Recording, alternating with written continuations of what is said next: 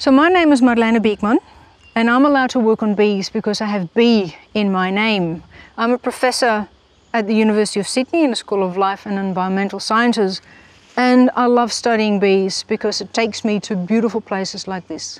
The Waggle dance is really what made the bee famous, I think, because the bees are the only non-human animal that have a language, and it really is a language because with this Waggle dance, what a returning forager does is she tells her sisters, if you fly in this direction for that long, you will taste something, you find something that tastes like this, and then she gives them a sample of the nectar. They also dance for pollen, and they dance for nest sites. It's called the Waggle dance because when they're waggling, that's why it's called Waggle dance, they sort of waggle their bottom.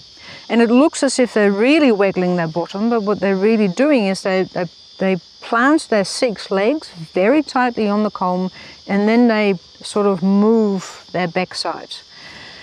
And the position in which they do that, relative to vertical, gives information about the direction in which you need to fly to find that particular food source.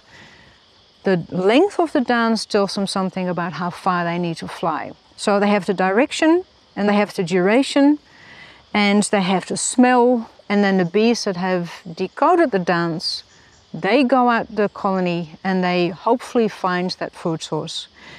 And this whole communication system allows the bees to quickly make use of a very profitable food source. And the cool thing about the dance is we can put, or about bees I should say, is we can have the bees in a glass-walled observation hive. And we can watch them. And we can translate the dance and find out exactly where the bees are foraging by looking at that dance. So we can see how